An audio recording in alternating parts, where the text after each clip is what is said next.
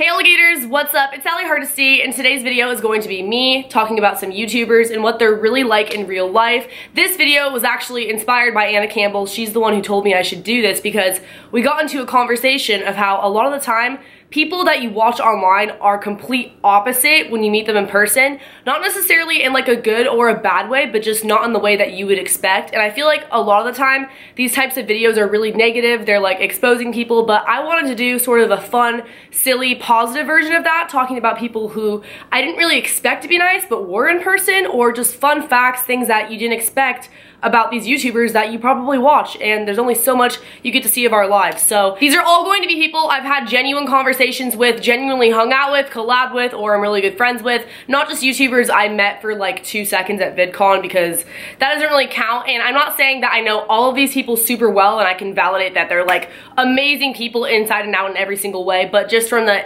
interactions and experiences that I've had, I'm gonna talk about it and tell you guys what I liked. So yeah, without further ado, let's just get into this video. Also, give this video a big thumbs up if you want me to do a part 2, because I know I can't include everyone I'm thinking of off the top of my head in this version. The first YouTuber I'm going to be talking about is Anna Campbell. I thought I would start off with her, considering she's the one who told me I should make this video. One thing you have to understand about Anna is that she is probably one of the most genuine people you will ever meet. Not just YouTuber wise, but like as a person. It shines through her in her videos, also in real life. I think she's an amazing person inside out. But all that aside, a fun fact about Anna, or just kind of like a quirky personality trait, this is something I always make fun of her for. Whenever Anna has a thought or an idea, something that she wants reassurance on, she will continually bring it up until someone looks her dead in the eyes like, yes, Anna, 100%, I think you should do that. That's an amazing idea. For example, let's say that she had a video idea and she said it out loud to a group of friends, like I'm in the room, other YouTubers are in the room. And this could mean that I said, oh yeah, cool. No, I have to be like, yes, Anna, that's such a good idea, you should do it. Otherwise, she's gonna keep bringing it up like,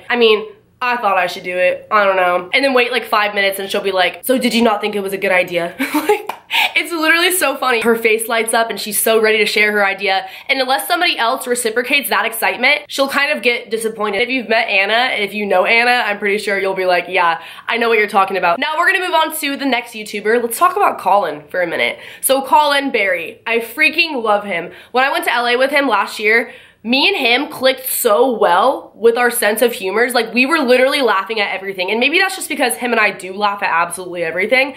But I mean, we would be in tears, you guys. Like, the night that we met, we literally cried ourselves to sleep pretty much laughing at the Miley Cyrus album. The one where it's like Miley Cyrus and her dead pets.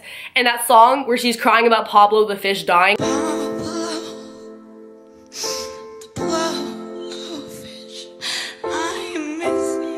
Like, he's seriously one of the funniest people I've ever met. But one thing about Kahlen, I don't know if this is just me, but in his videos, he typically sits down. I didn't realize how tall he was. He's freaking ginormous in real life, like towers me. And I'm not necessarily like a tall person, but I'm like 5'7". I'm like a decent height for a girl, I guess. And I was so shook by how tall he was in real life. And also, he always wears those dang furry ears, the wolf ears. I can't say wolf, fun fact about me. I say it like woof, like woof woof, like a dog. Anyways, he always wears those. So when you see him in real life, like when I met him for the first time, it was almost like I was seeing an animated character brought to life, because he had like the ears and he was just like super tall in real life. I felt like genuinely Mickey Mouse came out of a coloring book. That's what Kahlen looked like to me. Another thing about Kahlen is that he cares genuinely so much about his subscribers. I feel like most people do. I mean, you should. Our subscribers have made us who we are and gotten us to this point. But he works so hard when it comes to giving back to his subscribers. He's always thinking of ideas. He's always in group chats. He's always doing Skype calls. All these things that he doesn't get paid for, that he doesn't have to do, that are so above and beyond, and I just respect him so much for that, and I just think it's phenomenal. Michelle, Moments of Michelle on YouTube, in real life, I didn't know how she was gonna be, just because her videos aren't usually like conspiracy theories and things like that, where they're more rehearsed and like research versus like a lot of other YouTubers where they are constantly talking about their personal life. And when I met her in real life, it was so funny because she's the chillest person you'll ever meet. Me and Olivia, when we were meeting subscribers at VidCon, we're like, oh my god, take a picture, I love you, like freaking out and stuff. And she's just like, oh yeah, nice to meet you. And like, so nice to them. It's not like she's not excited to see them or happy, but she's so chill. And I think it's so funny to me because I'm like the complete opposite. Like I have no chill, like I can't chill. I couldn't like be hype if I tried. You can tell that she's actually really smart, which I never doubted for a second, but when you get to know her in real life and you're hanging out with her, you can just notice in the way she talks and carries herself and holds a conversation. Also, something about Michelle, I have the utmost respect for her and just blown away by how well she balances her life and does so much at once. Like she's genuinely so responsible. She posts every single day on YouTube, mind you, and that's hard to do. Also, she's a full-time college student. I'm a full-time college student. I don't upload every day. Her videos are super high quality. It's not like she posts random stuff just so she throws a video up. She actually has like consistent series. Her channel's super lit with a lot of different interesting content. Shout out to Michelle. I think she's just honestly so cool. Next, I'm gonna talk about Natalia Taylor or Ashley Taylor, whatever you guys wanna call her, because I know she goes by both names now. I've always called her Natalia publicly just because when I met her, I knew her real name was Ashley. That's like basically the first thing she told me when we met up in person. But her subscribers didn't know yet. This was way before the kidnapping video, so I was just accustomed to calling her Natalia at like meet and greets and stuff like that. I love her to death. She was my first ever YouTube friend and she means so much to me.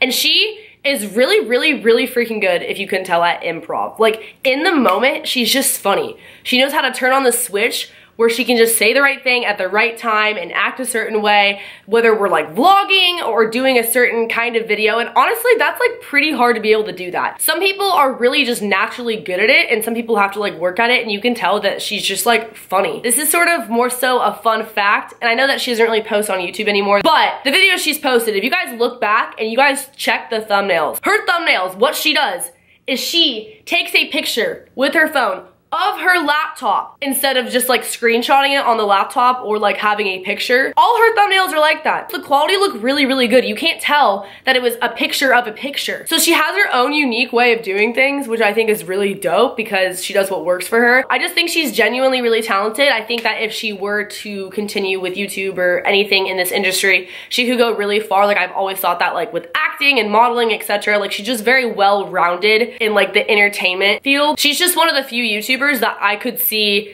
taking it a step further and making it like a real career, being in movies, being on TV and all that stuff, if that's something that she ever wanted to do, because I think that she truly has it in her. The next person I'm gonna talk about is SimplyNessa on YouTube, and this is a little bit different than the other experiences just because I've never hung out with her like I have with those people. Those people are like my genuine YouTube friends I've like had sleepovers with, been to their house, and spent like quality time with. Vanessa's a little different, but I still wanted to put it in the video just because I feel like I do know her to an extent, and there's just kind of a funny backstory. I met Vanessa officially in person for the first time at the VidCon after party at the Studio 71 party, and we were hanging out for maybe like, I feel like it was like an hour or two. I was with Michelle and Olivia and we were in a group and we were just talking. And one thing about her is when you talk to her, she's really good at making eye contact. Like the second you have something to say, she looks at you and nods her head. Like she actually is paying attention, and that's really rare to find in people. So I was really impressed by that. But the reason why there's sort of a backstory is I knew who she was before I started YouTube, and she knew who I was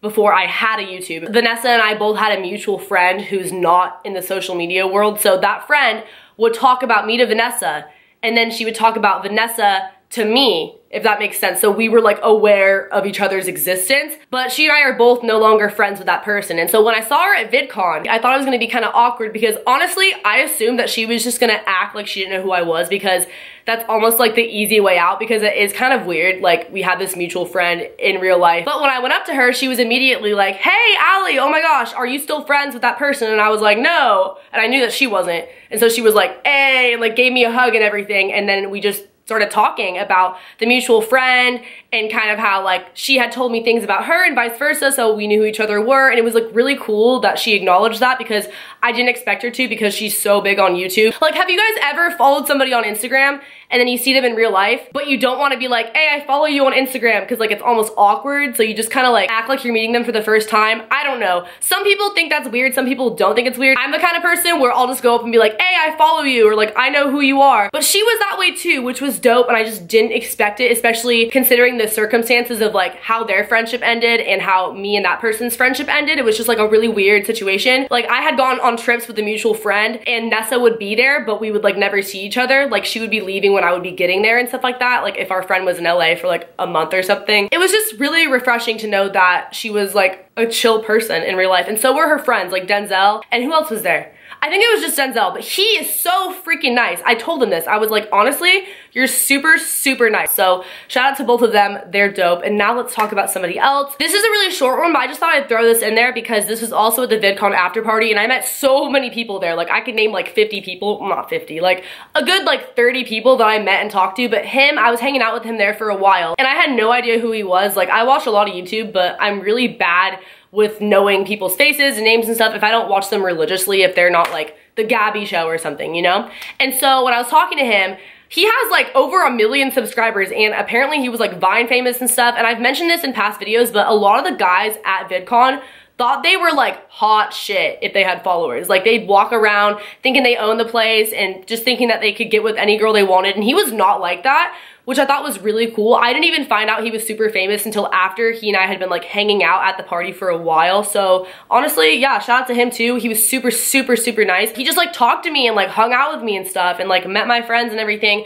And yeah, I had no idea how big he was on social media, and I really respect that he didn't just assume that I knew who he was or expect anything because of his status, because you honestly don't find a lot of people like that in the social media world at all, especially guys. Just in my experience, I haven't met like a ton of people on YouTube, like I have, but like I haven't at the same time because YouTube is so saturated with so many people. And so I just got a really good vibe based on the way that whole thing went. Carrie Dayton, or 615 Care Bear on YouTube. I know she doesn't really go by that anymore. Now it's just like Carrie. So my girl, we collabed when I went to Arizona. It was super, super fun. I only got to hang out with her like that day and stuff because I was only there for a short amount of time. And I want to go back and I want to hang out with her again because she was so awesome. I had been watching her since before I had a channel. And so it was really cool to like become friends with her and then meet her and hang out with her and stuff. She's literally just the big sister type. Like, we clicked instantly and I was just talking to her, and she's so relatable. Like, I feel like a lot of people try to be relatable on YouTube for like their followers and stuff, but her personality is just like that. I feel like anybody could easily get along with her if they like made any kind of effort, because she's just a really like fun person. Like, she was fun to hang out with, and I love Carrie, so I wanted to give a shout out to her because I've hung out with her. I didn't want to like not put her in this video, but I know I'm not gonna be able to get to everyone. So Olivia Cara, she is my YouTube BFF, rave fam, everything. Like, we hang out, we go on trips together, and I would have to say out of everyone I've named so far, and will probably name in the rest of this video, she and I are probably the most similar for a lot of different reasons. One being, she's really, I'm not like talking myself up here, this is just like her in specific, but I feel like I relate to a lot of it. She's very free-spirited, likes to have fun, likes to go out and have a good time. She's really understanding. Like, you can talk to her about anything and she like gets it. And it's really hard to find people like that because usually people are super quick to judge no matter what it is. And I've told her a lot of stuff. And also, something about Olivia, this is kind of like a fun fact, but it also involves me. I don't know if you guys knew this. I've tweeted about it and people thought this was like insane. But at one point, we still do this, but usually not as intensely because it's usually like right before we're planning a trip. So we'll probably get on these pretty soon because we're going to Nocturnal Wonderland in like less than a month. But before EDC, every single day or like every other day, whenever we had time to do this, my lights, Paranormal Activity, live footage. I don't know if you guys can see that because I'm in front of a ring light, but my apartment's haunted. That'll be a different video. Okay. Oh my God. Can you not? Thanks. She and I will send each other these voice memos. Like, you know how you can go into your phone to the voice memo app and you can like record yourself talking? We will send each other, I'm not even exaggerating, accumulated like 2 hours sometimes of voice memos. And then we send them over, and then when the other person receives them, we will take notes on what they said and listen, like soak them up, everything, and then respond back looking at the notes to remind ourselves everything that she talked about or I talked about in the past like 2 hours of listening to them speak. Just to plan like vacations or vent or just like talk about random stuff. I don't know, but like it's kind of our thing. I don't have anybody else I do that with, at least to that extent, where it's like literally hours of us talking, because us storytime girls can talk forever, let me tell you. Okay, this is another little short one, but Sierra Watts, I've hung out with her a few times, and something that I noticed about her right off the bat was that in her videos, she's pretty serious on camera. If you guys have seen her channel, you know what I'm talking about, right? Like, when I met her, I expected her to be more serious, kind of like how Michelle is really chill in her videos. I kind of expected her to be like that, but she's super crazy in real life, like super silly, laughing, talking, like kind of like me, like doesn't shut up. Some of her videos you can tell she's like that, like some of her story times where she expresses her personality a little bit more, but a lot of them she's like helping people, giving advice, talking about things she's been through, more like sad topics, you know? So then when I met her, I just like wasn't expecting that. So yeah, that's just a perfect example of when I was saying that people don't always express 100% of their personality online. Not in a fake way or anything like that, but you just don't know how they're gonna be. And she was like way more outgoing than I expected. So I think I have time for one more. Let's talk about Tana Mongeau. I have met Tana on more than one occasion. We've hung out a couple different times, not like one-on-one or anything, but with a bunch of other YouTubers because a lot of my like best YouTube friends were in her collab channel. So I feel like I know her a decent amount. Obviously, I'm not like one of her best friends or anything, but like I said, you could meet your favorite YouTuber and they could just act a certain way for 5 seconds, hug you, take a picture, and then you'll think they're a certain way, but they're not. Like, I've actually hung out with Tana. One thing I have to say about Tana, she's very personable, much like SimplyNessa and the interaction I had with her. She's really good at making eye contact, making you feel like whatever you have to say is valuable, listening to you, and I feel like you can kind of get this vibe from her videos and stuff that she really does care about people, and she is that way, but you never know, like I said, until you meet them in real life, because I would talk to her about stuff, and who am I? Like, she didn't need to listen to me, she didn't really need to pay attention to me, but she was. And also, she's really good at remembering people and remembering names, which I was super impressed with because she probably meets how many people on a regular basis. Like, she's super famous and she's on tour right now. And so after I hung out with her the first time, I hung out with her again more recently at VidCon, and right away she was like, Allie from LA, and she came up and hugged me. And she was just talking to me about things that we had talked about prior, like in the past, I guess. Also, to the people who say she's going to run out of story times, I really don't see that happening just because from every time I've hung out with her, she's talked about so many things that like I've never seen in a video. So I really do feel like she has a pretty eventful life. Watching her interact with other people when I was with her too, she was so genuinely nice. These are all the YouTubers I'm going to talk about today because I'm running out of time here. I've been blabbing forever. Thank you guys so much for watching this video. If you liked it, please give me a big thumbs up. Comment below letting me know if you guys want part 2 because I want to talk about more people like Aaron Fuller, Shane Dawson, Timmy Connors from 5 Quad. I actually went to high school with him. Subscribe if you are new here. Turn on post notifications by hitting that bell button right next to the subscription box. I also have a Patreon if you guys want to check that out. That way you get extra content and exclusive photos, private Snapchat, etc. Follow my social media. I will have them on the screen somewhere, and I will see you guys in the next video. Later, alligators. Bye.